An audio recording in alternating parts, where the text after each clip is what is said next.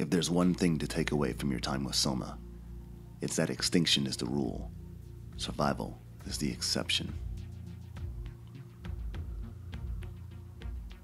The impact event of 2103 proves that humanity isn't the exceptional survivor it makes itself out to be, and though the crew of Pathos 2 can vouch for this fact, it's the crew of the MS CURIE who can attest firsthand. Following a short excursion to Site Lambda, Simon arrives at the wreck of the CURIE in search of an escape vessel he can use to travel to Theta.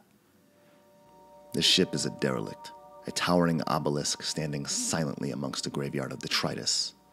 Inside is a labyrinthine series of corridors, catwalks, and corridors, all housing the waterlogged artifacts of the CURIE's now dead crew. Yet, strangely enough, all is not dead aboard the CURIE. Many of the ship's computer terminals still glow with life, some displaying images and replaying audio logs which hint to the final days of the doomed vessel. How a ship, wrecked, flooded, and located many meters beneath the sea can still maintain power is a mystery in and of itself. But it's the creature which haunts the halls of the CURIE that is the real mystery. Did this creature, the Jiangshi, have anything to do with the sinking of the CURIE? What was the CURIE exactly, and what became of its crew? Well, not much is known about the CURIE, and what is, we ascertain from the words of Catherine Chun. Sorry, it's dead. Worth a shot? The CV came from CURIE. It was a ship that used to make runs between Lambda and Lisbon. Looks like their wreck is close. Maybe you can find a vessel like this one inside. Sounds like a plan. According to Catherine, the ship was used by Pathos 2 staff to make runs between Lambda and Lisbon. A sign found on one of the few accessible decks Simon can explore indicates that the CURIE was a heavy-duty semi-submersible freighter. Semi-submersible. This explains its unique design. As you undoubtedly noticed, parts of the CURIE are arranged in a way that defies conventional logic. Ladders run adjacent to the floor, and stairs hang from the ceiling, resembling an industrial M.C. Escher nightmare. This design was done to accommodate for the CURIE's rotating hull, since it's capable of reorientating itself 90 degrees. Though its exact purpose is never explored, it's safe to presume the CURIE was used to transport cargo to and from a port in Lisbon. That cargo would likely have to do with the myriad of research projects Pathos 2 specialized in: orbital launches, hydroculture, and deep-sea construction, just to name a few.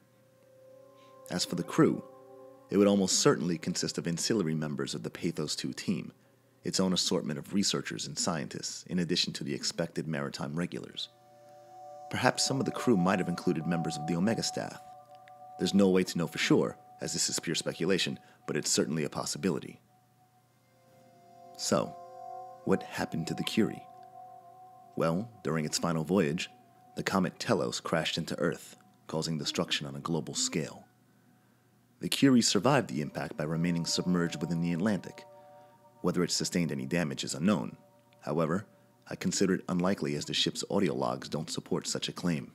CURIE is safe while submerged. The crew, what's left of it, is still okay. For the rest of the world, there's no good way to describe it. The destruction is absolute. The surface is just gone. Shortly afterwards, the CURIE surfaced to determine the extent of the destruction caused by Telos. When the ship arrived at the coast of Portugal, the crew witnessed the horror firsthand. The sky is pitch black with smoke. The ocean is dark. Incredibly dark. In the distance, I can see land. According to navigation, it's Lisbon on the coast of Portugal. Any signs of life? Over. Hopper, it's on fire. Everything is on fire. The flames, they're reaching all the way into the sky. It's unreal. Any signs of life? Over. No. Nothing but a massive firestorm covering the continent. The surface and all terrestrial life had been wiped out, reduced to a smoldering hellscape. The CURIE embarked on its return voyage home, but never made it to dock. Sometime afterwards, one of the CURIE's escape vessels was ejected from the ship for unknown reasons, and the CURIE itself eventually flooded. Whether its crew perished before or after is indeterminable. And that's it. That's the sad story of the MS Curie, right? Perhaps. What if there's more to this tale than we initially believed? Consider that one audio log which stated that the ship was safe while submerged. This gives me the impression that it was likely unaffected by the initial comet impact. However, a document found in the Upsilon Comm Center confirms that there was also an aftershock slated to occur sometime afterwards. Perhaps the Curie sustained damage during this aftershock while en route back to Lambda. Now, could the damage sustained during the aftershock have resulted with the destruction of the Curie? Yes. Do I believe it's so? No. At least, not initially. Why, you ask? Well, perhaps I'll let Catherine pose a question of her own. Seems like the WoW is keeping the Curie from going into a catastrophic failure state. I mean, how did it get on the ship? Catherine asks what the WoW is doing on the Curie. I wondered the same thing. Perhaps the impact aftershock didn't result with the Curie flooding and sinking. Perhaps the Curie sustained enough damage that it was incapable of making a return trip to Lambda, and, as a result, the ship was forced to dock at the site that would ultimately be its grave. And then perhaps the WoW infiltrated the ship to prevent it from, as Catherine states, going into a catastrophic failure state. It makes sense, since it's at this point that the WoW had begun its mission to preserve human life, and it wouldn't make any sense for the WoW to attempt this if the crew of the Curie were already dead. Of course, the crew would be unaware of all of this. They almost certainly would have attempted to contact Lambda or any responding Pathos 2 stations about a rescue, but the downed Lumars would have rendered this a moot effort. So, why not abandon the ship? Consider how close the wreckage of the Curie is to Lambda and its docking runway. We already know why the crew couldn't use the escape pods to abandon the Curie, the WoW. So why not just head to Lambda on foot? Well, I suspect that the Curie wasn't outfitted with the proper diving gear. Or perhaps, more realistically, the gear was located on another deck, one that was left inaccessible after the aftershock. Unlike the other Pathos 2 stations we explore, we never see any diving suits during our time in the Curie. I find it strange that there aren't any human remains found that is not a rib cage or a skull. Even the bodies found exposed to the ocean aren't so decayed that the remains have eroded down to just bone. So, what happened to the crew? Enter the Jiangxi. This creature appears as a bloated, nude humanoid with a bulbous head covered in bioluminescent growths. It is incredibly hostile, hunting using the most unconventional means. Unlike most predators, which stalk prey using specific senses, such as smell, sight, touch, or hearing, the Jiangxi uses proximity and, oddly enough, eye contact to track its prey. Should you look at it for too long or be within a certain radius of it, it will attack you. What it does to you after it attacks, however, is not explicitly shown, though I believe the creature's namesake may shed some light on what happens to its victims and what may have happened to the Curie's crew. The Jiangxi's wiki page states that the name originates from Chinese folklore, and that it is, quote, a type of reanimated corpse, end quote.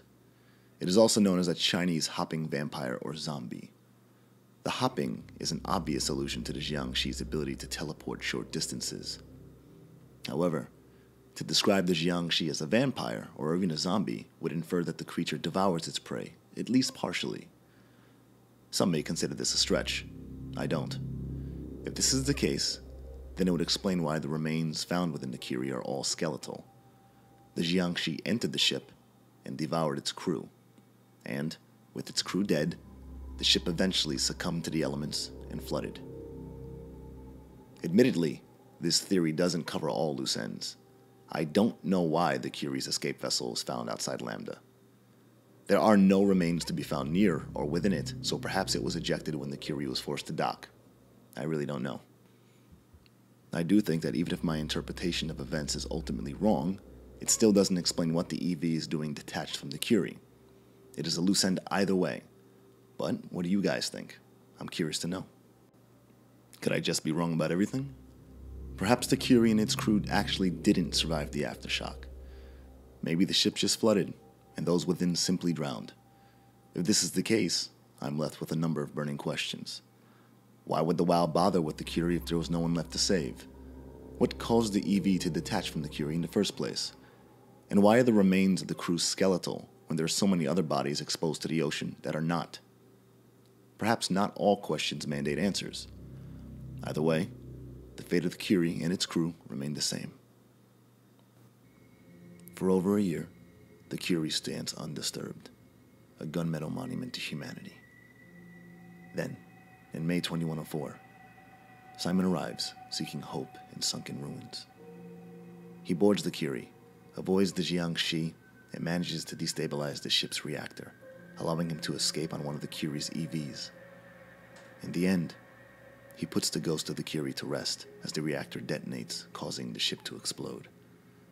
Rest, however, is a luxury Simon is denied, as the resulting shockwave knocks his EV off course. He crash lands on a nearby plateau, drawing ever closer to an even worse horror. The horror from Delta,